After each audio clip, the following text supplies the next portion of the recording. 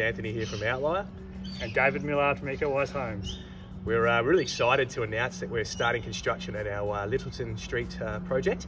It's an 8.4 energy rating, and it's the first of our collaboration with the Hybrid Home. And yeah, we'd really like to share this journey with you all. So we'll be documenting it all the way through construction, sharing all the videos and tips, and really presenting those really unique details that we've created specifically for this project and for Hybrid Homes moving forward. Why don't you reach out to us and come check it out at some stage.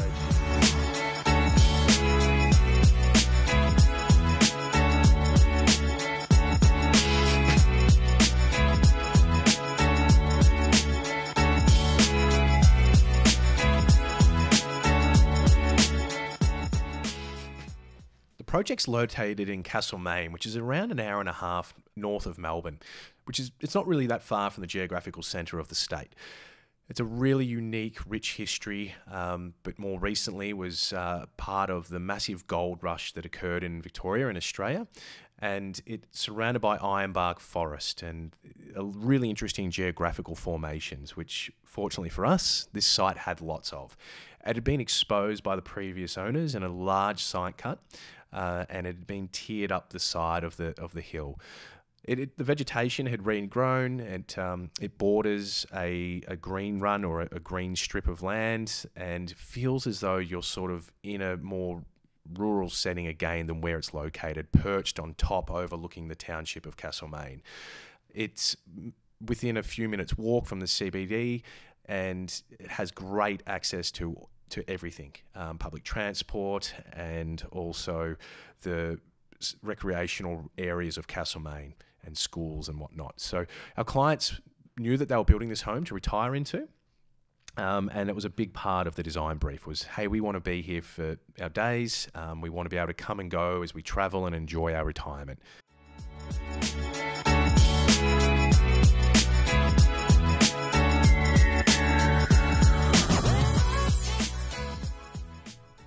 So I'm going to run through some of the plans that we prepared for our Littleton Street project and just discuss some of the elements that define this design.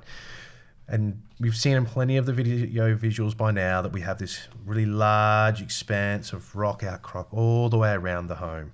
So as you can see here. So that was a really big important part of our design response. We knew that we had an opportunity to protect and shelter the site from all the prevailing wind directions and weather patterns.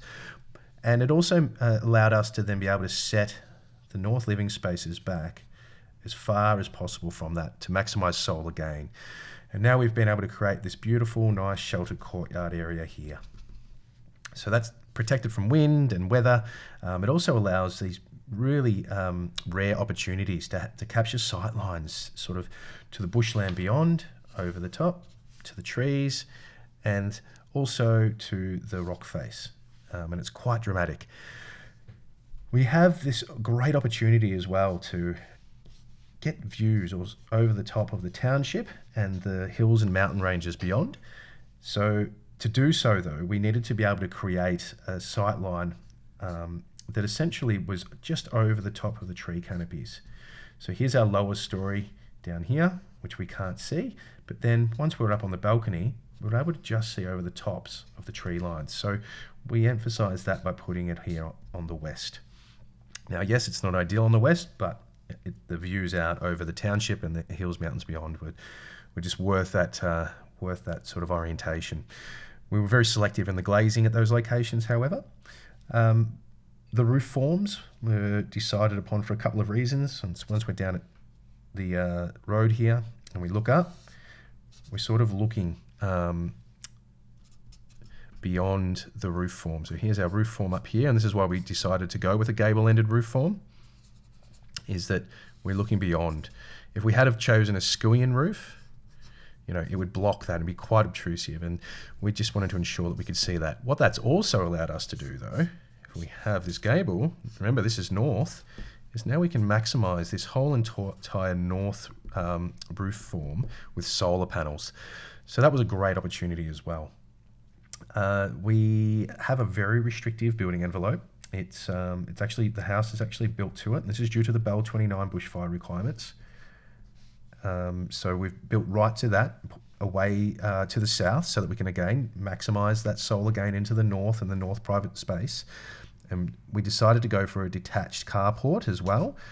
Again, you can see through the carport. It allows us to maintain the human scale of the approach and entry to this building, and also another sort of outdoor space, under roof outdoor space that can be utilised by just putting the cars back up and parking them here. There was a swimming pool, there is a swimming pool in this particular project. And again, we were able to have some sight lines and views out from the living spaces and the courtyard over that pool. But it was also important that it did form part of that courtyard. So it's one of our borders to the courtyard, as you can see here. Our clients for this project were going into retirement, and they wanted to basically be able to age in place. So we had zero-step entries or zero thresholds to consider. We also wanted to minimise the amount of openable doors, so that there's continuous transition, circulation space throughout the home.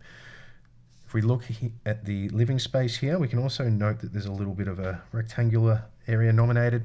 That's a provision for a future lift.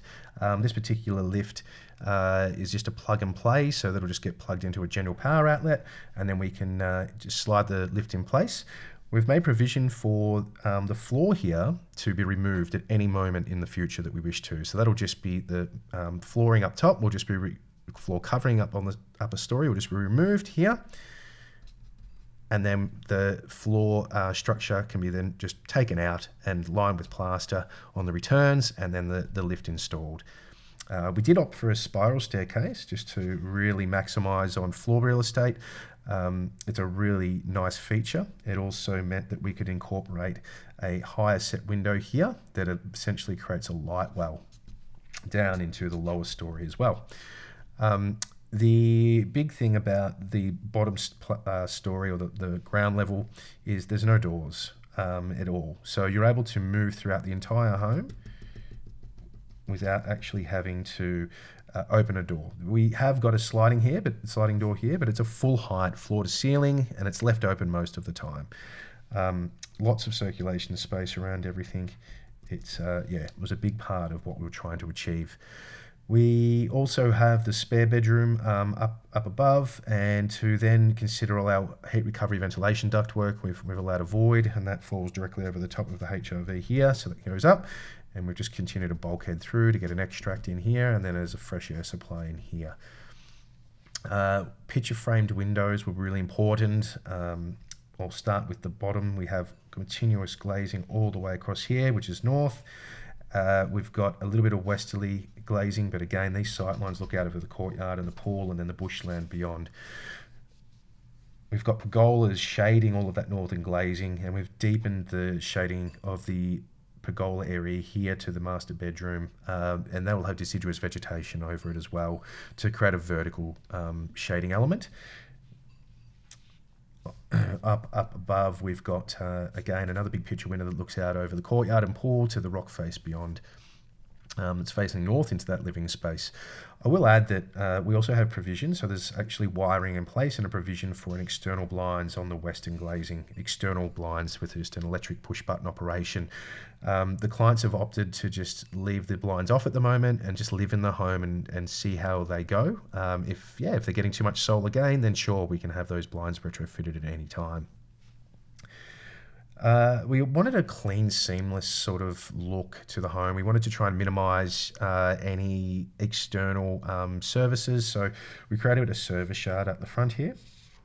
And this is where all of the pool equipment lies. It's also where the provision for the future battery is.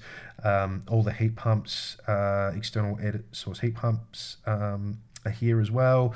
And we've also got a provision here for an electric car charging point if the clients wish to install that at a future date. This home is an Airtight home. We initially started this journey to go for a certified passive house standard of design and construction. Just due to budget constraints, we removed the aspect of going for the certification. However, we still wanted to be able to keep the home as airtight as possible. And we've been able to get a result of 0.6 air changes an hour at 50 Pascal, just using plasterboard. So we don't actually have a dedicated airtight layer, but I just wanted to draw that now for everyone and just highlight exactly where that is on this build. So the internal airtight layer is formed by part of the flooring here, all the way along. It returns up on the plasterboard and it goes to the bottom of the truss cord. And then we've got a little connection detail here where there's a steel structure here, but we've also then put plywood over the face to connect that together, and that continues all the way up here and then all the way along and down. So that is our continuous airtight layer. We've had to use a few little inventive construction details to get that to work, but nothing that isn't conventional or is not just conventional materials or building practices. For the external layer, we've got our continuous the insulation layer. We've got a continuous insulation here. This is actually all insulated as well, which isn't shown on this drawing. That prevents that thermal bridging from occurring, and that continues all the way under the slab. Follows out here and comes up here and then continues up the wall into the ceiling space and then continues up. So it's a nice and continuous insulation layer. Now we also have our external WRB on our walls here, but what we've done is just finished it short at the top chord to allow continuous airflow into these roof spaces. And in this instance here, we actually have a little double flushing fold that allows that airflow to continue up the ventilated cavity and then into, again, just at the top chord there, we've got to allow some proprietary vents in there, and then that can also come out to what we have a ventilated ridge capping lysite product. So we've put the smoke machine on the weep holes at the brickwork here, and we were able to demonstrate that there was continuous airflow occurring right up and out. What we did find, though, that is really only effectively happening when you have a large amount of solar gain hitting there, causing that heat stack effect to flow. But what was interesting to find out was that actually works negatively as well. So as there's airflow or pressure difference occurring here via wind, it's actually pushing it down, and it's still creating airflow through that entire ventilated cavity, which is really important. So we want to ensure that we have continuous airflow all the way around the extremities or the external faces of the building. So that manages our condensation externally. This project is filled with sensor devices that are giving us live feedback on all of this, and so far it's working beyond our expectations.